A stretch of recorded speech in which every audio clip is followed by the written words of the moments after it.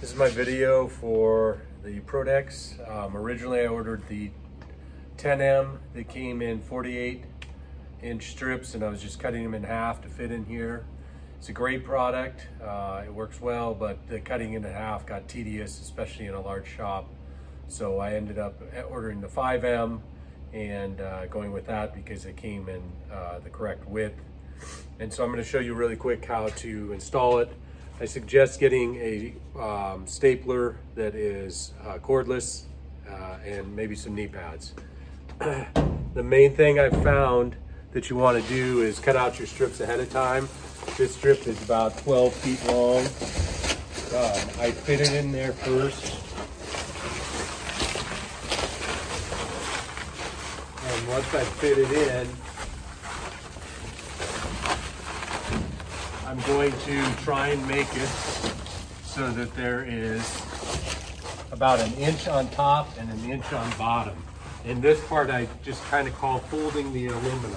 So I grab it from the top and I fold it an inch underneath. And I just go all along and I make sure that there's consistently about an inch sticking out at the bottom. It'll depend. Sometimes your widths are a little bit longer, wider than the others.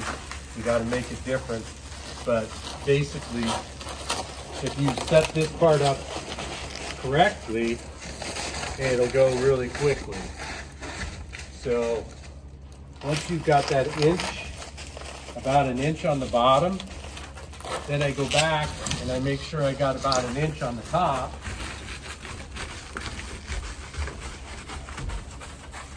And on these ends, I always fold it underneath because it seems to stick better. So the new piece goes underneath the old piece and it seems to stick better. Then I just take my stapler and I just run the course of the board, trying to keep this as flat as I can, putting a staple about every 12 inches.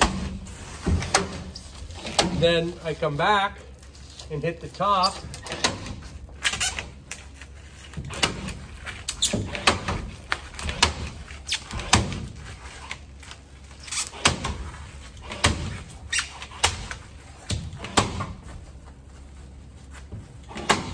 And that's about it. And then I run my wire and then I put plywood in front of it. That's my video. Great product.